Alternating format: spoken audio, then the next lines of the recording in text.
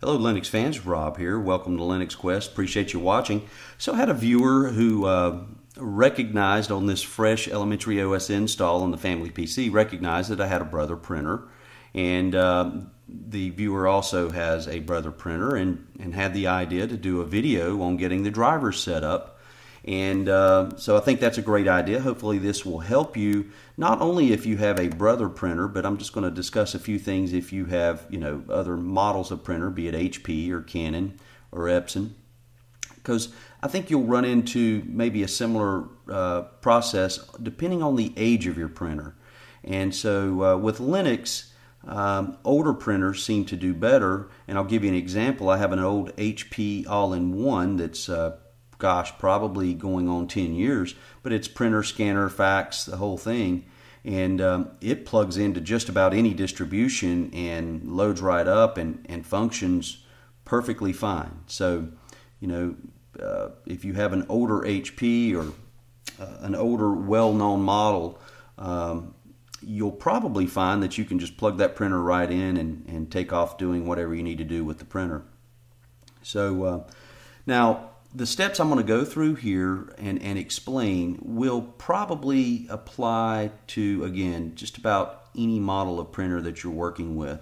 And your mileage is going to vary, but we'll kind of go through the process. So the first thing that happened when I installed or plugged in, and I'm not connecting via Wi-Fi. This printer does have Wi-Fi capability, but I am plugging in direct via USB. So the first thing that happened was after the install and got everything set up with elementary OS, I plugged in the printer and it recognized the printer right away and installed the printer. Unfortunately, while the printer was communicating with the operating system, it would not print. So after a little research and digging, what I found is that the default drivers installed by the OS automatically did not quite match the model of printer. And so again, just a little online research, I was able to find within a few minutes the process. So I'm just going to share that process with you. And again, this could apply to other brands of printers. So the first thing I had to do was go in and actually remove the printer that was installed automatically. And the reason is the drivers did not allow the proper communication from the OS to the printer. So we wanted to remove that, and after I removed it, I unplugged the USB cable from the computer.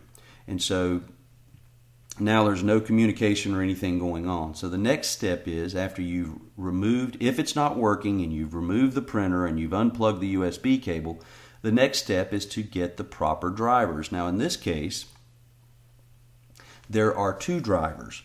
And what I would recommend that you do is, instead of, once you go to the website of the manufacturer of your printer, you will find some form of search by model name or model number. I recommend you start there as opposed to going into their category list, because number one, it'll save you some time, and number two, you may not find in their product category list the exact model number of your printer.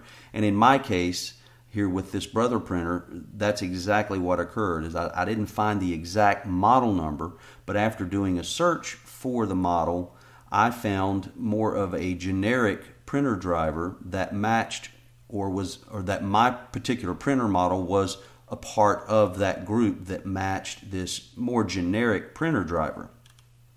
And in some cases, you will find that a generic printer driver will do as good or a better job in communicating between the OS and the printer than maybe a driver that came with it or a driver that you found specific to the model. And I'm not sure why that is, but I have just found over the years, just user experience, that sometimes that generic driver does a better job. So in this case, there were two drivers. There was a Cups wrapper printer driver, and then there was another driver, the LPR driver. And so you will go through the process here of just simply downloading both of those drivers. I'm going to cancel this out. No need to go back through the process. So again, going to download the LPR printer driver and the Cups driver, and this applies to the Brother printer. So for your particular printer, you may only have one driver package.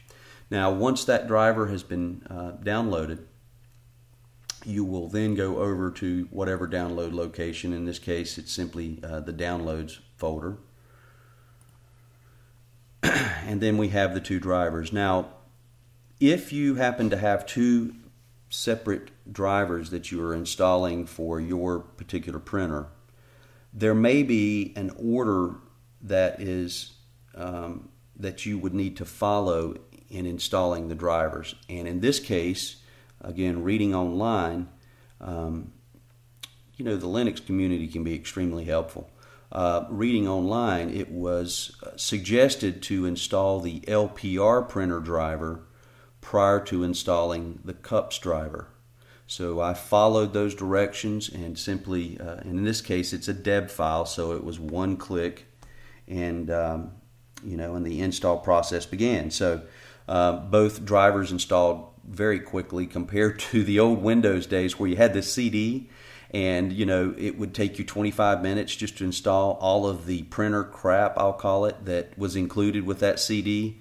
All the monitors and ink monitors, and you know they had to have their little pop-up that showed you, hey, you're getting low on ink, click here to buy, you know, $140 worth of ink.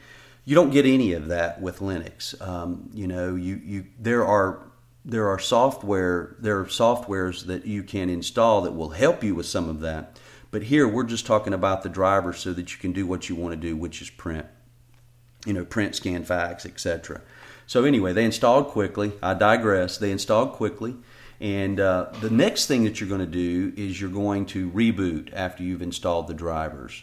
And then upon reboot, you will then plug your USB cable back into your system, and it will recognize the drivers, and it will go through an automated, you know, an automatic setup process that's very quick. And then you can do a print test page. So we'll go to that so that you can see that. And again, this is within Elementary OS. Your printer setting screen is going to look different depending on the version of Linux you're running. But here in this case, there's an area where you could print a test page. And if the page prints fine, then you're up and running. So hope this helps. Whether you have a Brother printer or a Canon or an HP or an Epson or some other brand, the process will be somewhat similar, and I just highly recommend that you spend some time with Google, you know, and again, that Linux community is there and very helpful, and you know, your mileage is going to vary depending on the distribution. So when you do a search, for example, with Elementary, it was best for me to search based on the base of the distribution. So I just did a search for the printer model, and instead of saying Elementary OS, I said Ubuntu, because that covers a broader range of topics in the Linux community, and I was able to find what I needed on first search. So maybe that'll help you. Hope it'll help you. And that's it for now, and we will check you later.